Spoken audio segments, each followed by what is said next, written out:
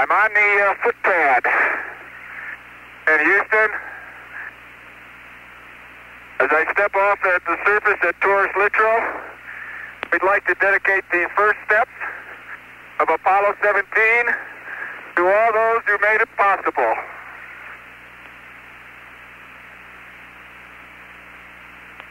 Jack, I'm out here.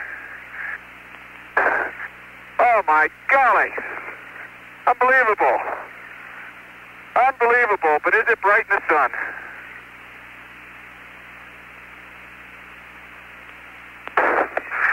Okay.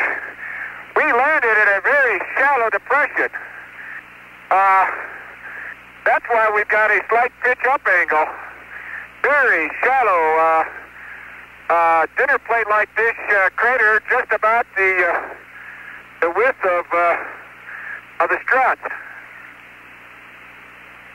How you doing, Jack? Fine. Getting the circuit breakers verified. The LEM looks beautiful.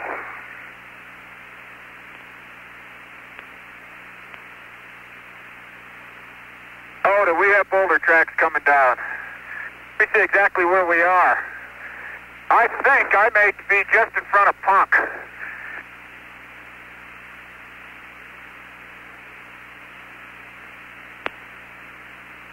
Okay, we copy that, Gene, and the boulder tracks on both the north and south. Okay, on the North Massif, we've got very obvious boulder tracks. A couple large boulders come within 20 or 30 feet of the, it looks like where we can get to them, but there's a couple I know we can get to. They're, well, the sun angle is such that what I saw on the South Massif earlier, I can't see very well, but I know there were boulder tracks over there. The Bear Mountain, boy, it's hard to look to the east. Bear Mountain and the Sculptured Hills have a very, very similar texture on the surface. The Sculptured Hills is like the wrinkled skin of an old 100-year-old man is probably the best way I can put it. Very, very hummocky and but smoothly pot-marked. I did not see any boulders up on the Sculptured Hills from here, but it's awful hard to look to the east and to the southeast. Okay, we copy that, Gene. You got an LMP with you yet? Well, here come his feet. Jack, let me make sure. We didn't have an awful lot of dust on landing, but I can dig my foot in 8 or 10 inches, and I know we're at least that thick. There's a small little 1-meter crater right in front of us with a whole mess of glass right in the middle. Right in front of the mesa, as a matter of fact, right where I want to park the rover. Jack, you're looking good. Beautiful, guys, beautiful. I'm going to take a quick look back. I think this is Poppy, and I can give you a real better idea where we are. Hatch is closed. Barely. Hey, Jack, don't lock it. I'm not going to lock it. We gotta go back there. You lose the key and we're in trouble. Oh, I'm on a porch. Who said this place was smooth? Oh, boy. There's a lot of local depressions here I didn't figure existed. Hey, who's been tracking up my lunar surface? Hey, Bob, as I'm east of the LEM now. I'm east of the LEM, and the back strut of the LEM is, well, the LEM straddles this crater I talked about, and that's where we get the pitch angle. The back strut is probably right down in the eastern 1/3 of that crater, just a little, very subtle crater. Hey, man, you had some forward velocity. That's what I wanted to have.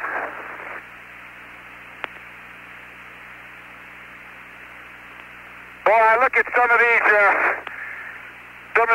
rocks that are filleted here, Jack, and there's sure a lot of sparklies in them. Awful lot of sparklies. You landed in a crater. It's Pretty good shot. Okay, I'm going to get to work in a minute just as soon as I take a look at Trident. Why don't you come over here and let me deploy your antenna? Okay? Just walk around for 1 second. Hey, man. Put your visor down. And I'll be over there and you can fix my tool harness. I don't like that thing loose. I don't like it loose either. What are you doing over there? We're supposed to be working. I'm just going to give them a fix. All these little craters, Jack, have got glass in the bottom of them. Here's another one. There's very clear sweeping of the surface by the descent plume out, about 10 meters now, 15 meters.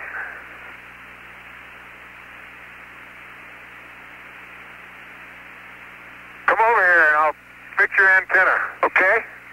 Hey, Bob, how big is Poppy supposed to be? Stand by. It looks on the map. I didn't hear you. You cut out. Okay, it looks on the map like it's about 75 meters in diameter. Fairly subtle. Okay, I'll tell you where I think I landed. About 100 meters from Poppy at 10 o'clock. You think that's Poppy, huh? I think so. I think it's an awful big hole. Well, I know. I got to look around a little more. It sure is not Trident. Bend over. I'll get your antenna. That might be part of Trident. Get your antenna. Oh, a little more. God, it's beautiful out here. Nope. Hang on. Yep. Okay, the immediate surface. Yeah, go you talk to him. I don't want you to see it up yet. The surface is moderately cohesive. It holds a pretty good boot print. Very fine grain. Gene's kicking around. Looks very much like previous soils. You got her? Yeah. Oh, you got a hole behind you now. Well, I'll stand it. You can get at it better. Well, you got me right in the sun. Can you come around this way? Oh-ho.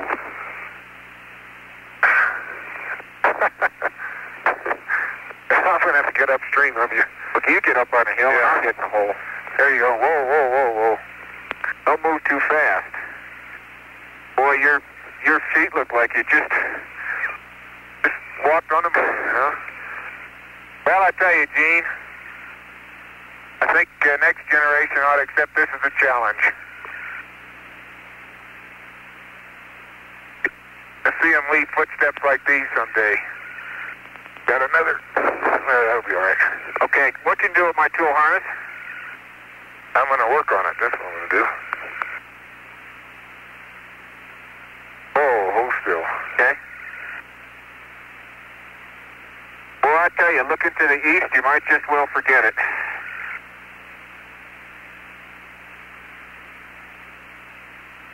Well, let's see. How's this thing? I'm going to have to loosen it. If you could just stretch it around. I can't.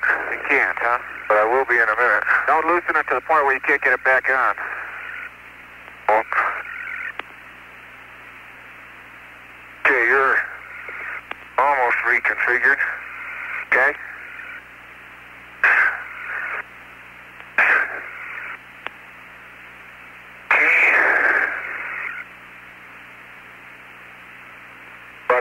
Somebody tied you on wrong, too.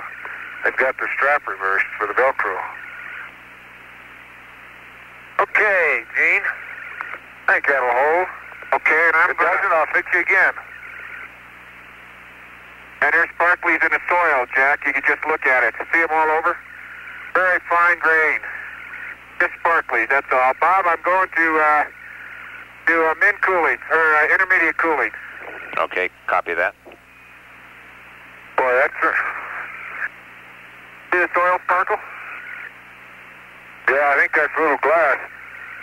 There's, let's go back here and get to work, and I'll show you that crater that's got nothing but glass in the bottom. That's a vesicular rock of some kind there, Gino. It almost looks like a monocrater's pumice, but don't quote me. Bob, I have to reiterate, even the very small, the 1 and 2 inch, 3 inch Fragments that are laying around here have been dusted and filleted with the dark mantle. And that sweeping by the descent stage goes all the way out there, Houston, to where we were, which was about 50 meters, I guess. Hey, man. Hey, these rocks, they almost have a pink, very light pinkish hue to them, and they're not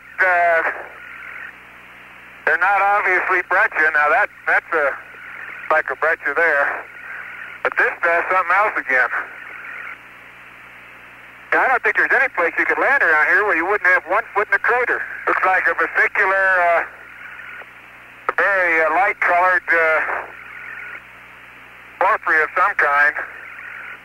About 10 or 15% vesicles, and I'm right in front of the limb.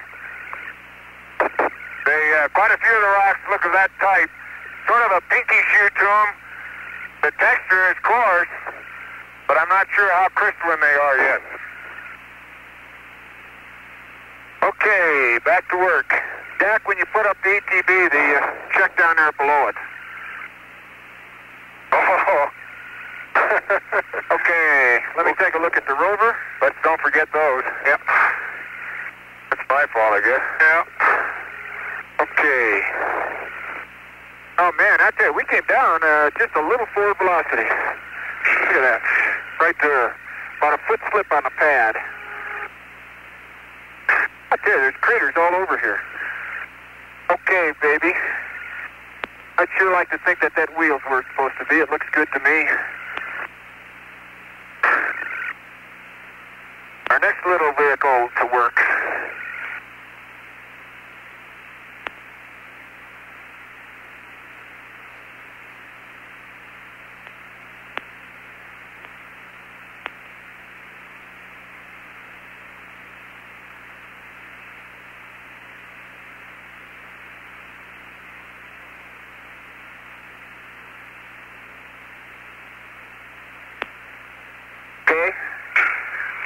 So far, the rover looks pretty good. Roger, sounds good, Gino. And let me ask you, when I was behind the lamb, I could look right into an area and see the bell of the ascent stage. I never realized that before, but I guess that's normal, huh? Yeah, we saw it on a pad, remember? Barely. Remember when we went out there? The only reason I asked, Bob, I'm sure it's normal, and it doesn't look like anything's missing. It's just right into the sun. Yeah, the consensus of opinion down here is that you can also.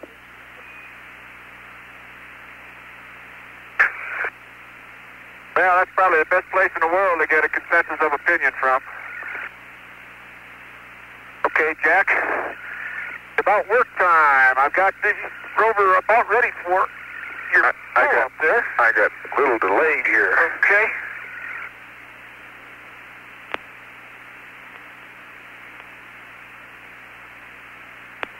Sure glad those guys made us train so hard. Okay, the mace is up. Let me know when you're ready to deploy. Okay. Dave, I am ready for you. Everything I could see is pretty good. The walking hinges, you will be glad to know, are intact. They did not drop. Roger, that's a first. Let me go up there and do that, huh? Yes, sir. The beginning. You ready for me to deploy? Okay, let me just double check. Drape continues to still have deploy cable, verify walking hinge forward and aft chassis parallel they are. Base insulation's not coming off as easy as in training. Okay. Outrigger cables are taut. Looking good to me. Yeah, Jack, you can go on up. Go on up. Okay. I'm ready for you. That limb is a pretty size. Challenger, you're a beauty. Oh, let's see how good I am. Don't drop that. Let me get that thing again.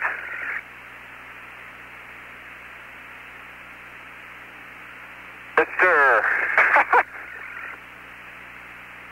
Yes, You're pretty agile there, Twinkle Toes.